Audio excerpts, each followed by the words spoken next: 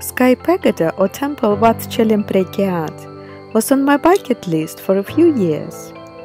The trip to Chiang Mai for the Krathon Festival or Festival of Light that you could watch on my previous videos, I used it as a chance to create a Lampan loop and visit few remarkable places on the way.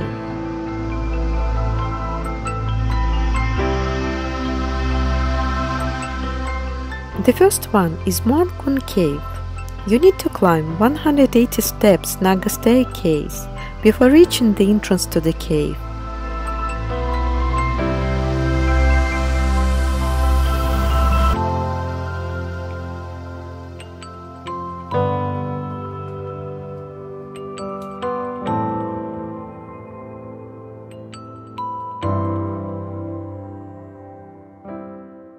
Inside, there are large caves on 2 floors with an impressive height, especially on the low level.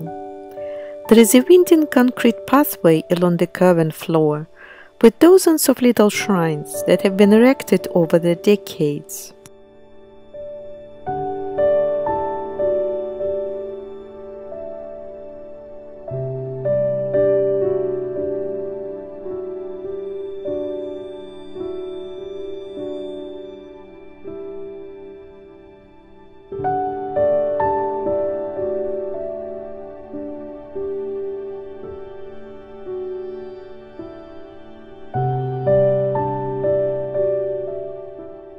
Muang On caves are filled with beautiful stalactites and stalagmites. The biggest one is 10 meters high and 3 meters in diameter. It's a Buddhist relic formed by nature and considered as a sacred item of the cave. The caverns are sacred to the Buddha, legendary the first visitor of the caves. During his visit, the resident Naga serpent demon disturbed his meditation by taking human form and presenting offerings. He asked for royal hair of the Buddha and placed it in the cave for worshipping.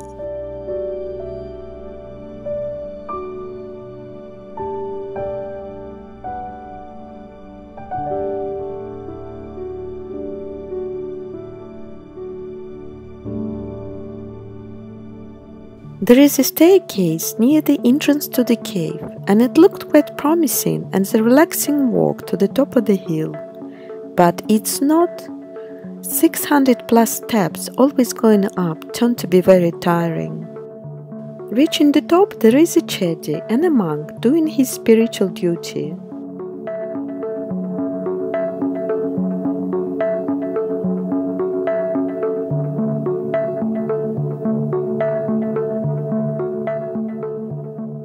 Few more steps up and finally rewarding 360 view on the rolling mountains and hills below.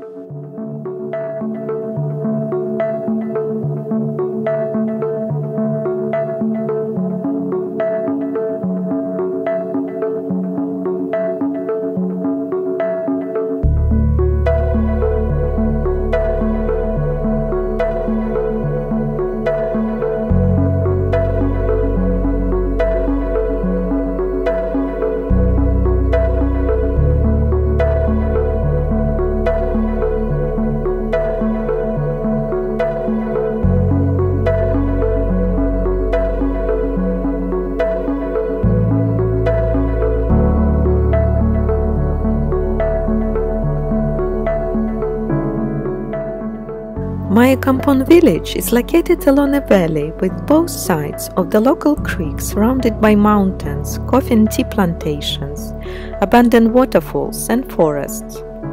Local Thais love visiting Mae Kampong because it has cool weather all year round due to its location 1,300 meters above sea level. When Mae Kampong began to develop as an ecotourism village, residents set up a homestay scheme which has proved to be a major success. There are currently more than 20 homestay properties in Mae Kampong. The numbers are limited and they all have to meet official standards set by Thailand's Department of Tourism.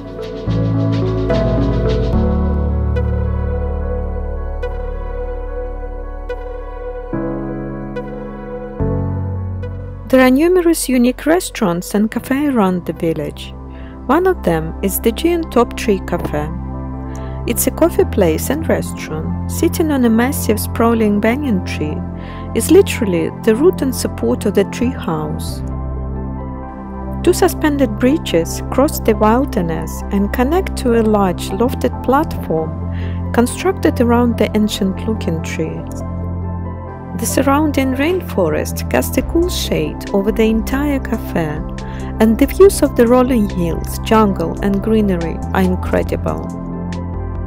The food menu is limited, but does the trick if you are looking for a quick fix.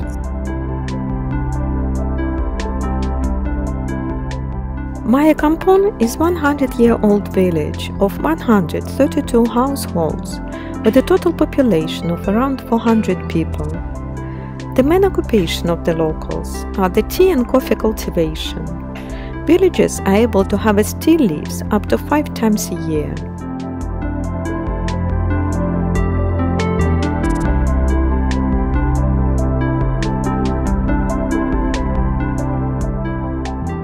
Another unique cafe, Teddu Cafe, set in the leafy jungles by a creek and connected to the road by a suspension bridge.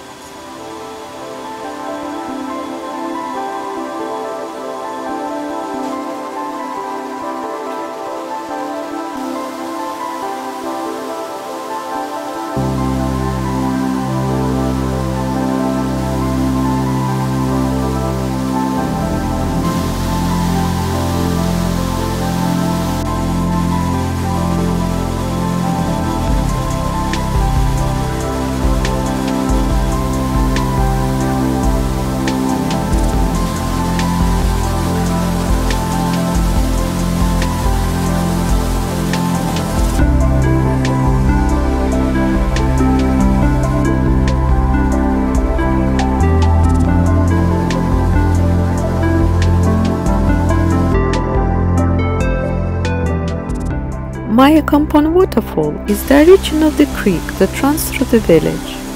7 levels in height, it's situated at the far end of the village and offers clear cold water and banks covered in ferns and moss. The steep road continues through the forest into Chae National Park, on the way to homestay, where I'm going to spend the night.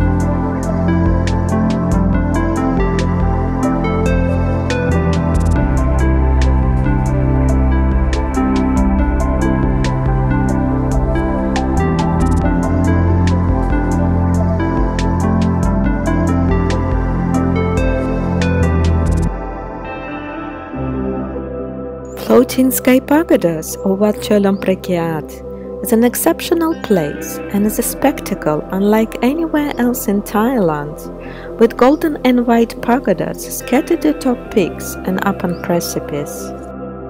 Once arriving to the base on the mountain, it requires to take a taxi to the top, as the road is rough and steep and it's not allowed to drive yourself. And now, the most enjoyable part, to walk 540 meters always up to reach the peaks. Be ready to have enough water and to sweat even more than drink. Over 16 years ago, a revered Lampang monk led the charge, and a team of 46 workers, spending 2 years carrying bricks, mortar, cement and every piece of the temple up to the mountain, each and every day until its completion. It was built to commemorate the 200th anniversary of King Rama IV. Finally, getting to the top of the mountain, there are 2 ways to get to the peaks.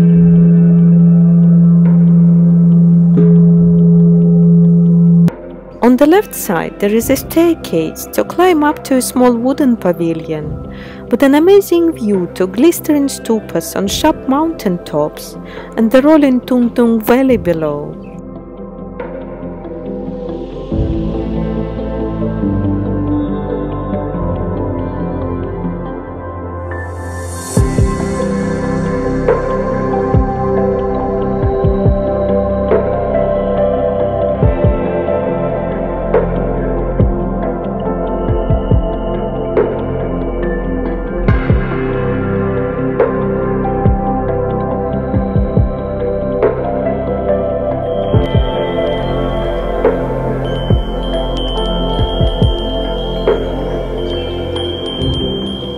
On the other side there is another peak to explore with a small Chae on the top.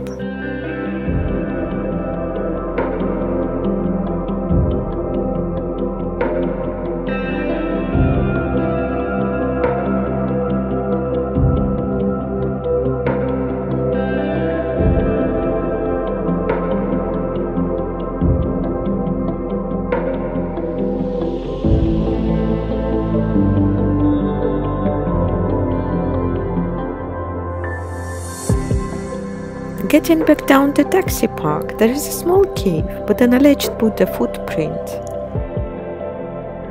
When leaving the site, the mountain was getting cloudy. I appreciate it to let me see it in the full glory.